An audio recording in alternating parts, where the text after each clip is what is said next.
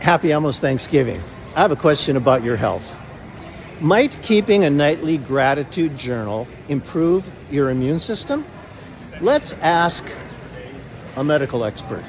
Hey doctor, I'm just wondering, is there any benefit to keeping a nightly gratitude journal? Pardon? Speak up. Immunology, better sleep, bacteria. Okay, thank you very much. And by the way, I like your glasses.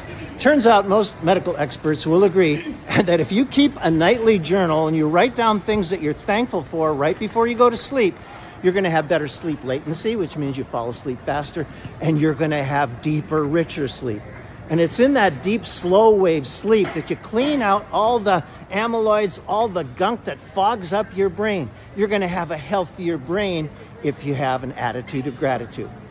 The second most interesting thing about your health is when you get deep sleep, you have a better immune system. It boosts the production of infection-fighting cells and proteins, and it helps your body's response to get rid of them, fight them off, and kill them. It's able to detect those bacteria better. It also enhances the effectiveness of any vaccines you might be taking. So you're going to be able to be much more efficient in keeping your overall immune response more balanced. So you sit down, turn off the TV, log off the games, all the weapons of mass distraction, and you write down three things. I'd say a GDP. G, generally, what are you thankful for? D, today, what are you thankful for? P, what person are you thankful for? G, general. I was in a terrible car accident this year. I couldn't get out of bed for about a month by myself. I'm so thankful every morning I get up and I stretch my legs, and I'm so thankful generally for that. D, today, I get to go visit all my little grandnieces and nephews for Thanksgiving. P, person.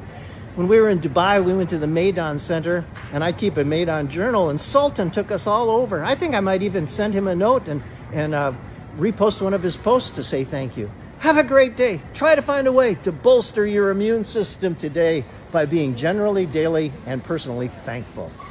You can do it. I know you will.